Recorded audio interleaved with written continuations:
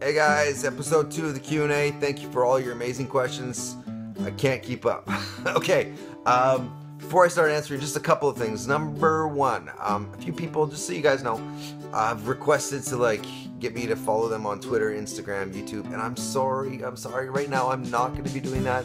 And it's not that I don't want to friends, it's just literally this social media is new to me and it scares me a little bit. And I'm just trying to keep up with all the interaction that's happening on my stuff, and so I'm hoping that I get to interact with most of you guys on there. That's not to say I haven't checked out any Instagram or YouTube accounts of yours. There's some really awesome stuff there. But even with my friends, nobody knows I'm doing this. I'm keeping it top secret, and that's because in the community of voice acting and actors, I didn't want to have something fail and have all my friends know about it. Be like, oh, come check out my site. Nobody watches it. Come and see it. You want to be a follower? I know. I gotta grow this thing. Except for last night, Vincent asked to follow me, and I'm he would think it insulting if I didn't follow him back. So I insulted him. Buddy, hi. Hello, Vincent. If you haven't seen, the only person I follow is Vincent. Go to his Instagram, tell him I sent you. But yeah, he's somebody I want involved down the road. I want to interview him. I'm sure a lot of people are requesting that. So. But I don't want people to know about it. I guess he does now, but I don't want people to know because we got to make this massive together first. Let's get the following and then move from there. Okay, let's take. Oh, the other thing is, there was one more thing. What was it? Can't do that. And somebody said, why can't you put a shout out to people with their questions? Because literally, dude, there's 10, 15 people asking the same question, and I'm not gonna read off 15 names to say the question. So that's it. I mean, the odd person's got question that's kind of fresh and new, but I there's just not time on YouTube to do that. How many minutes am I already in on this intro? It's gonna take forever. Okay, where do we get? Nope, that's from last time. Oh, I'm so disorganized. Here we go. Oh yeah. How do you think Zane got his ice powers? He ate a Slurpee, got a brain freeze, just went down here into his space and just ended up in his toes, and then he's got ice powers. Number 2, what did you think of Zane having different changes to his voice in season 5, for example, when he spoke like a pirate?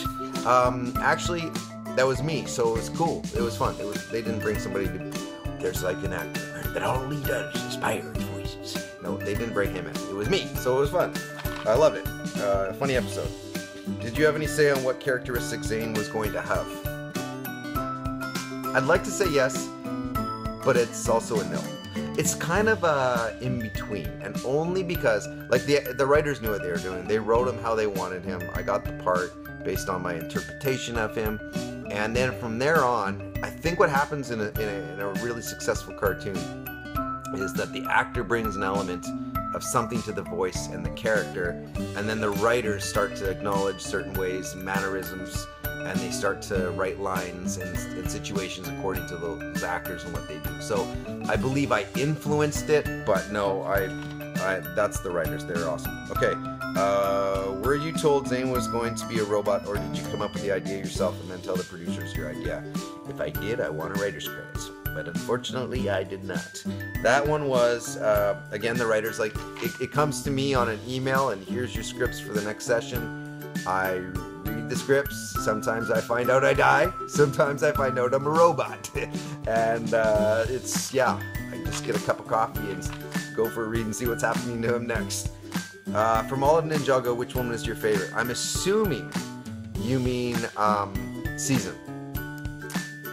Oh. I'm going to have to go with the first one.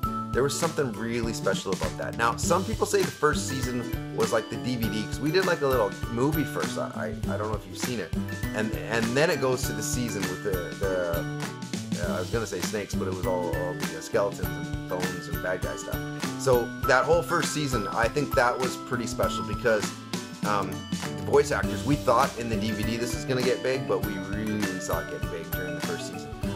We heard one Wednesday night on Cartoon Network, it was 3.5 million viewers, and it was number 1 for their show. And I don't even know, I just recently heard it was still going huge. So, I mean, that was awesome. I mean, how many millions of people?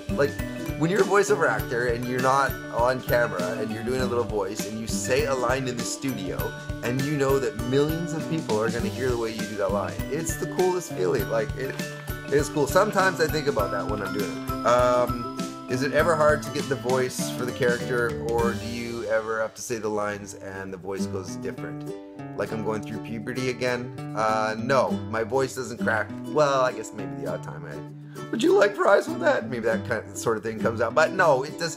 The actors know the voices so well and the characters so well that the rare time the voice might be a bit high, a bit low, that sort of thing, and the director would fix it. But no, most part we know our stuff. You know what? I think I'm gonna end it right there because we're over 5 minutes, and that's kind of my goal, is to keep it around the 5 minute mark. So until next time, thank you for all your questions and thank you for your support. Spread the word. Let's get this huge. Thanks, guys. Ciao.